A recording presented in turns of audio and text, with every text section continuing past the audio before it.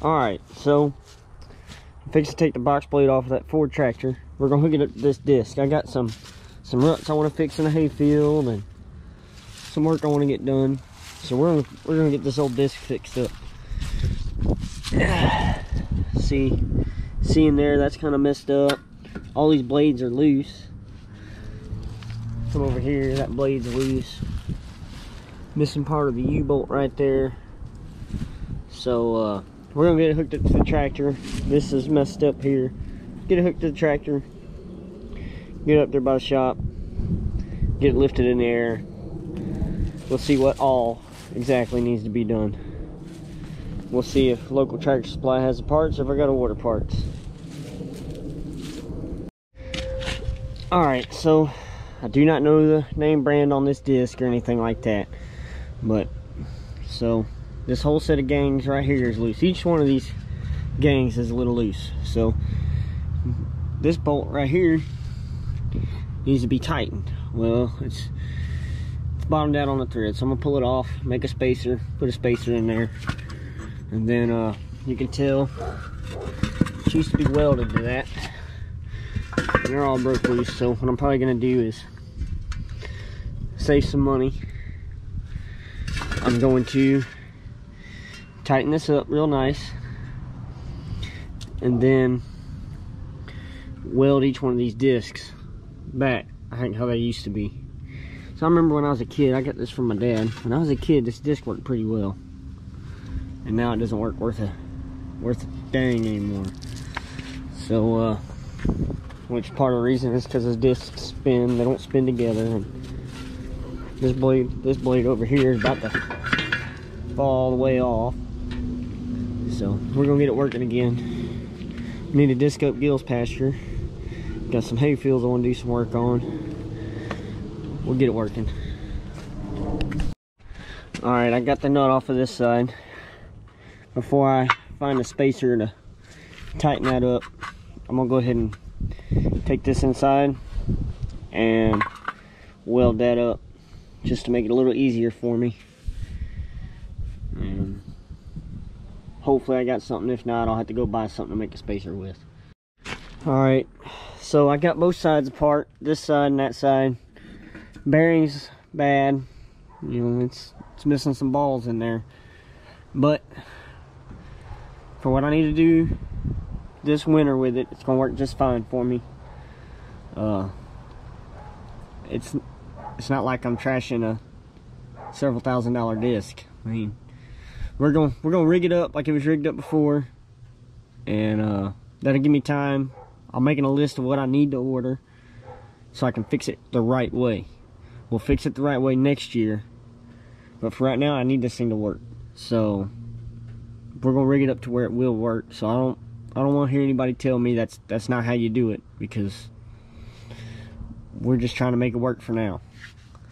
So I'm gonna cut a spacer. I'm out of threads on this one and the other side, so I'm gonna cut a spacer so I can space this out. Same thing on the other side, so I can space that nut away. That way I can pull these discs together tighter. And all these disc blades aren't square holes anymore, and that's a square shaft. But the square shaft is also worn out where the disc blade rides. So we're gonna go ahead and, I know it ain't the right way, but we're gonna go ahead and weld it all together to the spacers, because the spacers aren't worth a damn anymore either. So the back disc gangs are in great shape. It's the front ones that are messed up. So we're gonna get it working for now.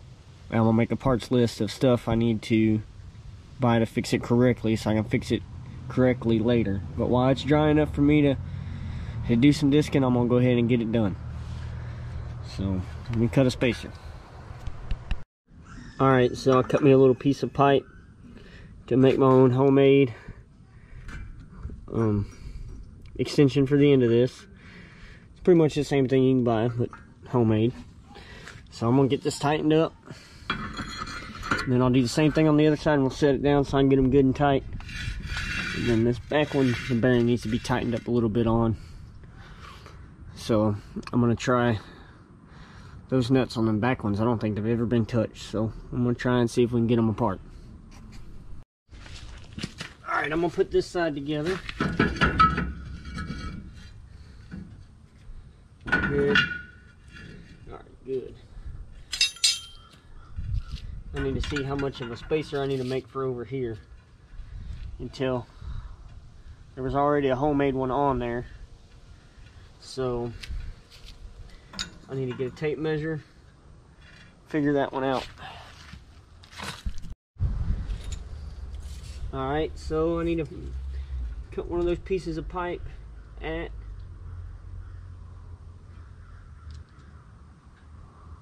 about, we'll say about 3 inches. So we'll cut a piece of pipe at 3 inches. Alright, got my piece of pipe. We're gonna spray some oil on that. Let me know that that is not gonna go on there. Alright, try that again. I need a bigger piece of pipe. Alright, so I went ahead and took this old one, stuck it on there. We're gonna stick the new one on with it. I went and cut a shorter one.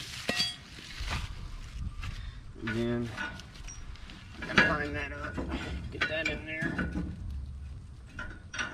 Get the new one on. And then the bolt started. Tighten it up. I have a feeling this side's not gonna tighten as easy as the other one.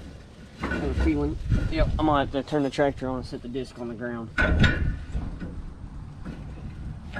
It's going slowly. I hate these square nuts. Alright, well, guess, yep.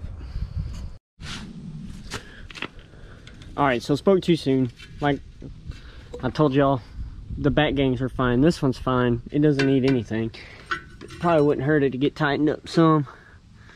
We'll try it, but this one, with all the blades, I'm just spinning the disc, even though I got it on the ground. So I'm gonna come over here to this end, weld something on here so it'll bulkhead itself to the ground, keep all this from spinning, so I can try to get that bolt busted loose. And then while I get the welding machine out, weld all them blades together up there. Alright, well, I got the blades welded as much as I'm going to actually weld them. I welded a piece of bar on here to keep this from turning, and luckily this bolt broke loose like it was nothing. So I'm going to take it off, get a spacer made, and we'll put that on, and I think that's about all we're going to have to do to it. I got a couple spots on the frame that are cracked that need to be re-welded. Where it's bolted together, it's also welded, and in some spots the welds are broke. So we're going to get that taken care of. Alright, so I got everything picked up. I got that gang over there tightened up. We're gonna give it a test spot and a little spot over there where I stack hay here at the house, because that's about the only place I have to test it. But I did figure out a name brand on this thing. It is the tag's upside down, but it is a Love Harrow by Love Tractor Inc. Model LD-9. So I'm gonna look that up and see if I can figure anything out on it. This was a down and back pass. It got pretty deep. It made the tractor struggle a little bit right here in this spot, but it's kind of wet right here too. And then this was a down and back pass also. But it's pretty wet. We got quite a bit of rain yesterday, and it went about knuckle deep. That's better than it used to work. It'll fix some ruts for me. Alright, so overall, I hope it's gonna work. We'll find out here in probably a couple weeks. It's supposed to rain this week, so it'll probably be too wet for me to do the work I want to do with it next weekend. But we'll see. I'm probably just going to end up leaving it behind this Ford, using it behind here. So for now, it looks like it's going to work though. So I don't know, we'll see. Hopefully my instrument cluster comes in this week. You'll see that on another video. Once that part actually comes in, I'll have that video completed. But that is all for now.